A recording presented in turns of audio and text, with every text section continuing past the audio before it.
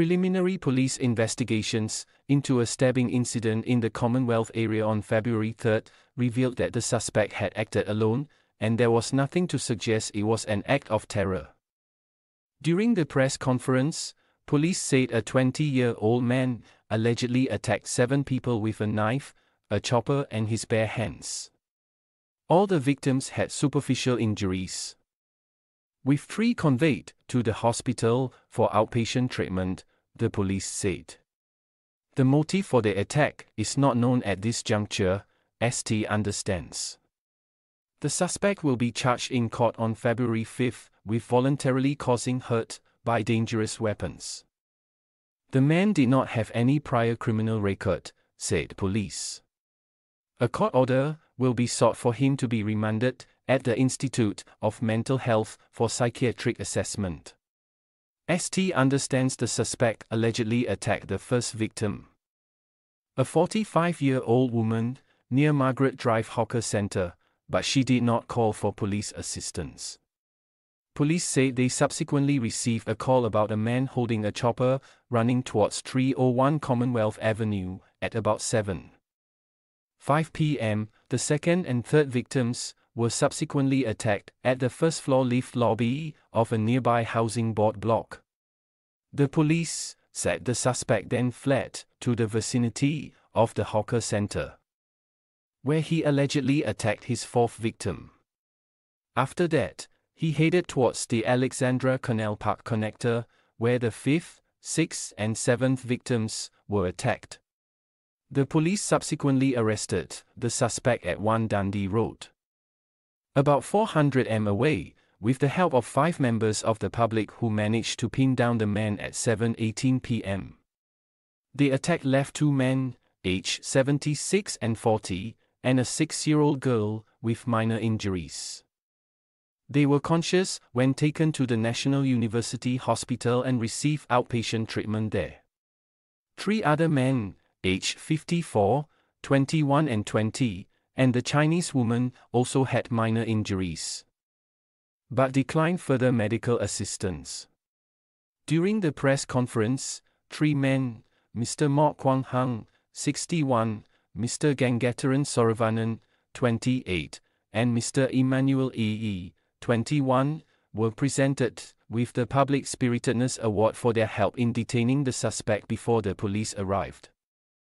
When the Straits Times visited the area, eyewitnesses said that they heard signs of trouble at around 7 p.m. when a woman ran through Margaret Market, a small mall beside the hawker center, yelling for help as someone had tried to strangle her.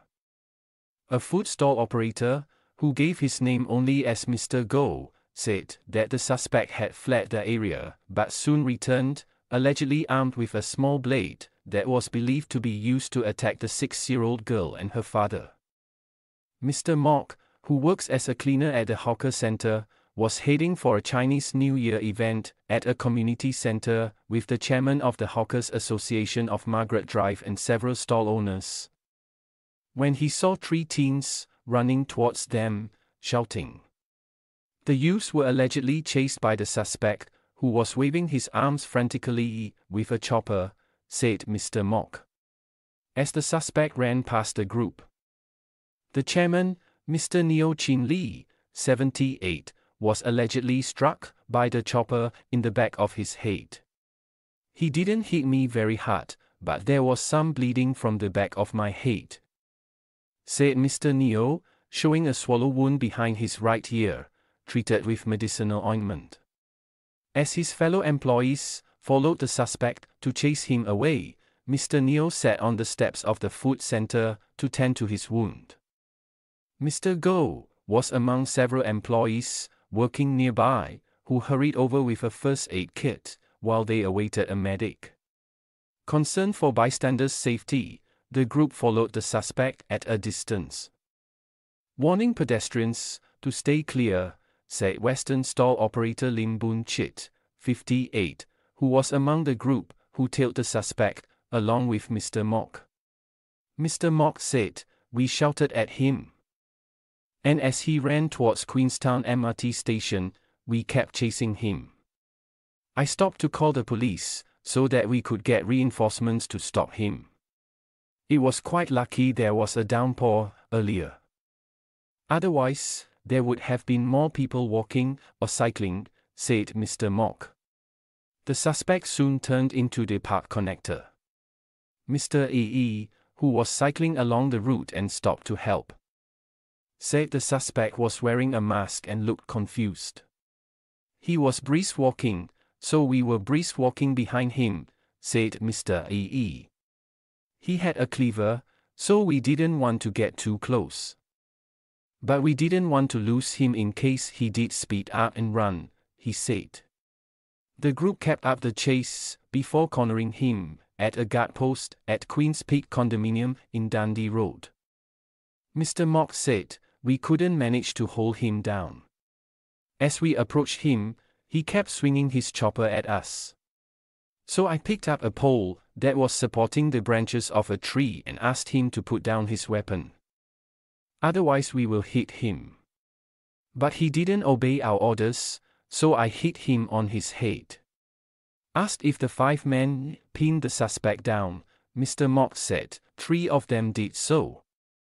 If the 5 of us pin him down, I think he will become a ham chim, peng deep-fried Chinese donut.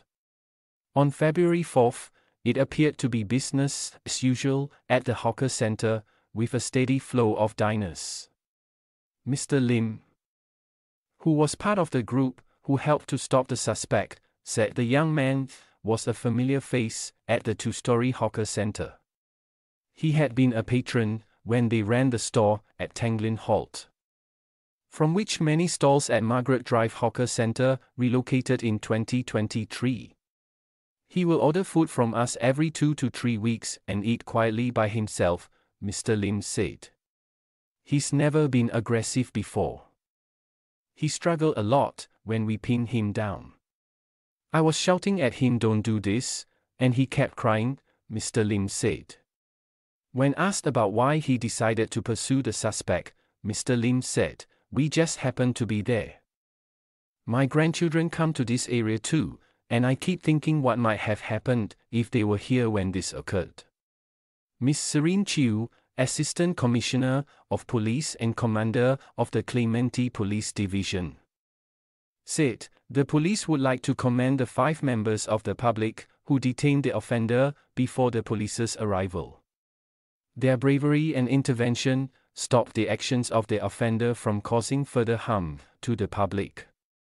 Those found guilty of voluntarily causing hurt by dangerous weapons can be jailed for up to 7 years, fined and caned.